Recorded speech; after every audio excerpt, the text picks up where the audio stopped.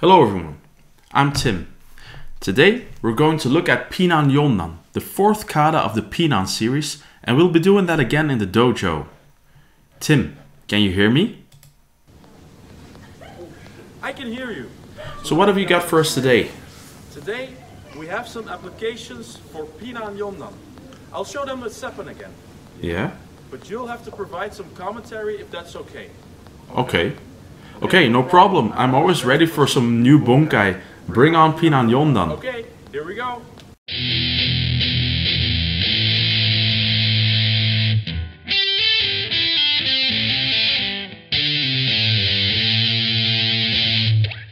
Alright, Pinan Yondan, level 4 in the Pinan series. In this kata there are many new and interesting techniques to explore. But before we begin, let me just say that the bunkai we'll show here aren't the only possible applications for these kata. They are merely suggestions and there are many more possibilities out there. So practice these ones and try to come up with your own ones. I promise you, you will enjoy karate a lot more when you start doing this. Now on to the first application.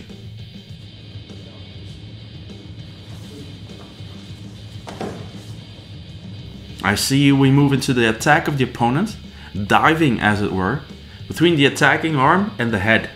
Now both hands are opened, so we can easily tell where the head and arm are by moving the hands. We move one hand around the head in a sort of guillotine headlock and grab the wrist with our other hand. Now we have to do several things at once. We drop down to put weight on the back of the neck. We twist the arm back and upwards while keeping it close to the body. We take a step back and turn our own body. This results in the opponent being flung to the ground. Let's see it side by side with the kata.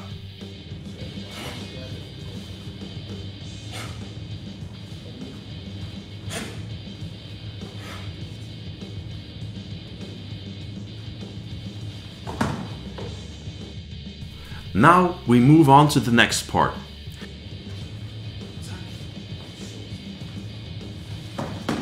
The attacker grabs the wrist and you return the favor by quickly grabbing their wrist and moving it across your body. You switch the grab and smash your hammer fist into the side of the opponent's head. Then you kick the back of his knee. Now in this example we agreed that I wouldn't kick him too hard and he would kneel down easily.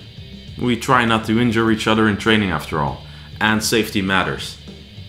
Anyway, we grab the head either with the hair or with the eye sockets, a bit of like a bowling ball.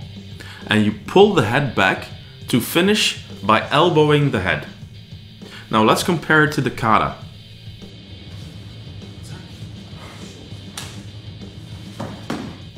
The next one is really risky, as you will see. We react to the opponent's attack to the throat by attacking the throat and the groin.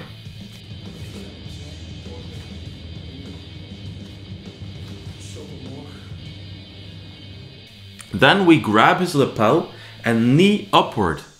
For safety, have your opponent catch the knee.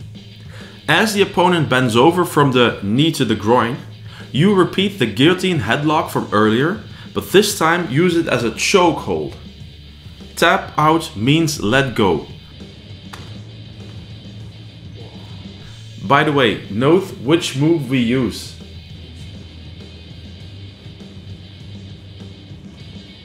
I like to keep up with current trends too.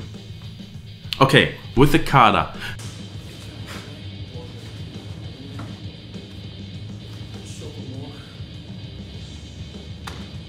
Now, for the next one, the opponent grabs with the intention to throw a right hook.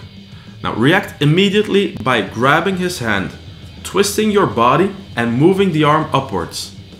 You follow through and move his hand out of the way and punch him on the side of the face or the lower jaw. Then, you kick the side of his knee, grab him by the head and throw a second punch. The opponent doesn't need to go down with this move, but remember, it is written nowhere that we only have to punch him once. Now with the kata,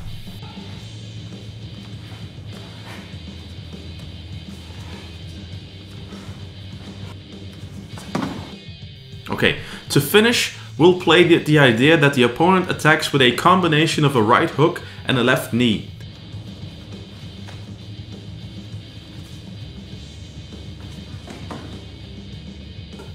We catch both attacks and move in with our knee with another guillotine, but this time we throw him to the other side.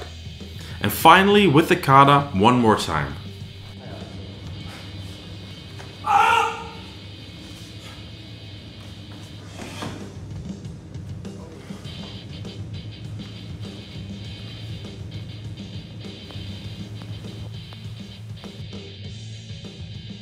There you go, some applications for Pinan Yondan. Now, some of these are dangerous to practice, so agree with your partner about how hard you will perform the techniques, especially the headlocks. What do you think of these? How do you apply Pinan Yondan? Leave a comment down below and don't forget to like, share and subscribe. I'll leave you for now. Let me wish you a wonderful day, and as always, thanks for watching.